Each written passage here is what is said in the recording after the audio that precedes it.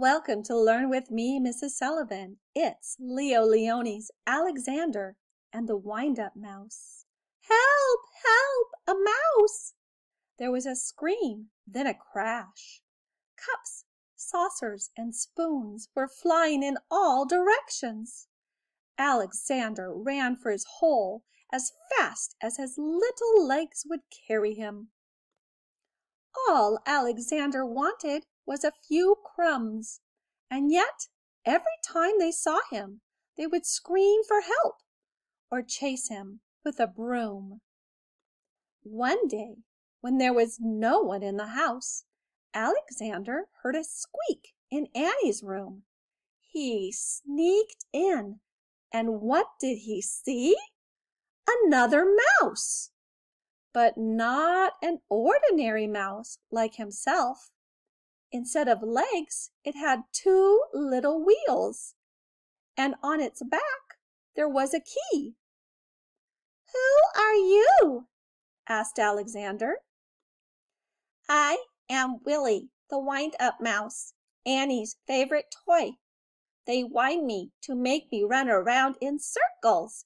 They cuddle me, and at night I sleep on a soft white pillow between the doll and a woolly teddy bear. Everyone loves me." "They don't care much for me," said Alexander sadly, but he was happy to have found a friend. "Let's go to the kitchen and look for crumbs," he said. "Oh, I can't," said Willie. "I can only move when they wind me. But I don't mind. Everybody loves me." Alexander, too, came to love Willie. He went to visit him whenever he could. He told him of his adventures with brooms, flying saucers, and mouse traps. Willie talked about the penguin, the woolly bear, and mostly about Annie. The two friends spent many happy hours together. But when he was alone in the dark of his hideout, Alexander thought of Willie with envy. "Ah," he sighed, "why can't I be a wind-up mouse like Willie and be cuddled and loved?" One day, Willie told a strange story. "I've heard," he whispered mysteriously, "that in that garden at the end of the pebble path, close to the blackberry bush, there lives a magic lizard who can change one animal into another." "Do you mean," said Alexander, "that he could change me into a wind-up mouse like you?" That very afternoon, Alexander went into the garden and ran to the end of the path. "Lizard, lizard," he whispered, and suddenly there stood before him, full of the colors of flowers and butterflies, a large lizard. "Is it true that you could change me into a wind-up mouse?" asked Alexander in a quivering voice. "When the moon is round," said the lizard, "bring me a purple pebble."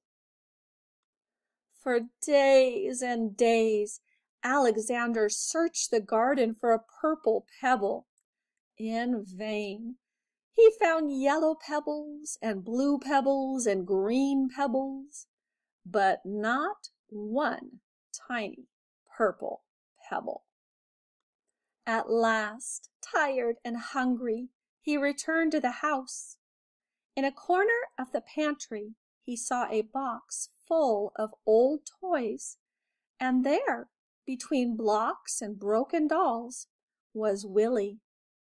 "What happened?" said Alexander, surprised. Willie told him a sad story. It had been Annie's birthday. There had been a party, and everyone had brought a gift. "The next day," Willie sighed, "many of the old toys were dumped in this box. we will all be thrown away." Alexander was almost in tears. "Poor, poor Willie," he thought. But then, suddenly, something caught his eye. Could it really be? Yes, it was! It was a little purple pebble. All excited, he ran to the garden, the precious pebble tight in his arms. There was a full moon. Out of breath, Alexander stopped near the blackberry bush. "Lizard, lizard in the bush!" he called quickly. The leaves rustled, and there stood the lizard. "The moon is round, the pebble found," said the lizard. "Who or what do you wish to be?" "I want to be—" Alexander stopped. Then suddenly he said, "Lizard, lizard, could you change Willie into a mouse like me?" The lizard blinked. There was a blinding light, and then all was quiet. The purple pebble was gone. Alexander ran back to the house as fast as he could. The box was there, but alas, it was empty. "Too late," he thought, and with a heavy heart, he went to his home in the baseboard. Something squeaked. Cautiously, Alexander moved closer to the hole. There was a mouse inside. "Who are you?" said Alexander, a little frightened. "My name is Willie," said the mouse. "Willie!" cried Alexander. The lizard did it!" He hugged Willie and they ran to the garden path, and there they danced until dawn.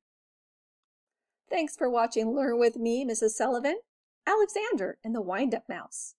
Please like, subscribe, and hit that notification bell.